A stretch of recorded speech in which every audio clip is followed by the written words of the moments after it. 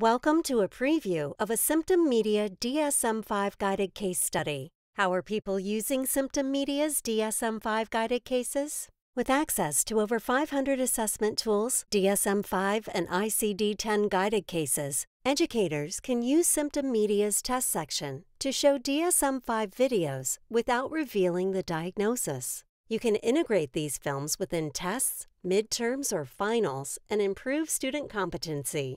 Be sure to visit symptommedia.com to sign up for a free trial today. I point out the truth to people, and people can't handle the truth. What is an example of your pointing out the truth? Like telling the guidance counselor she's fat, because she is fat.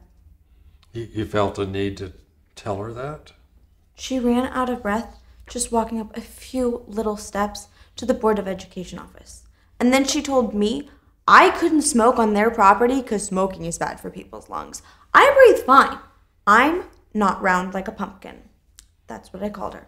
Pumpkin butt. Did you feel bad at all about calling her pumpkin butt? No, I did not feel bad.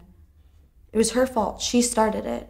Treating me like a child who can't make my own decisions to smoke or not to smoke. Her fault.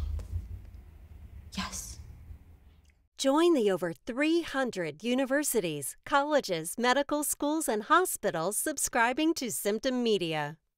Be sure to visit symptommedia.com to sign up for a free trial today.